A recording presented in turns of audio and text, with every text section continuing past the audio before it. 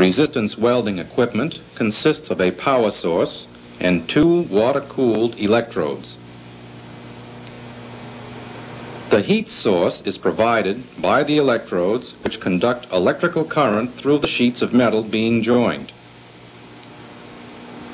The melting occurs at the interface of the sheets of metal due to the resistance to the flow of electrical current.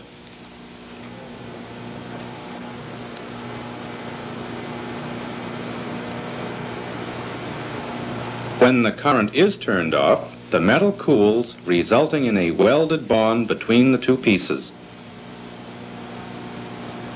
As noted earlier, the electrodes are water-cooled to prevent overheating.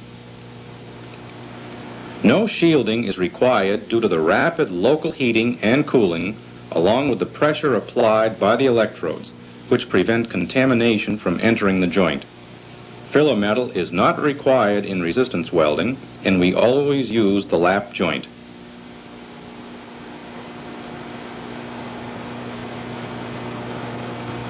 To start the operation, the operator ensures all settings are proper.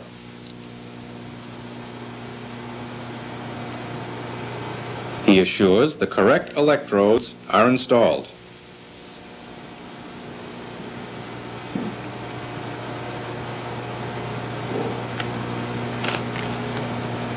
Test coupons are then welded.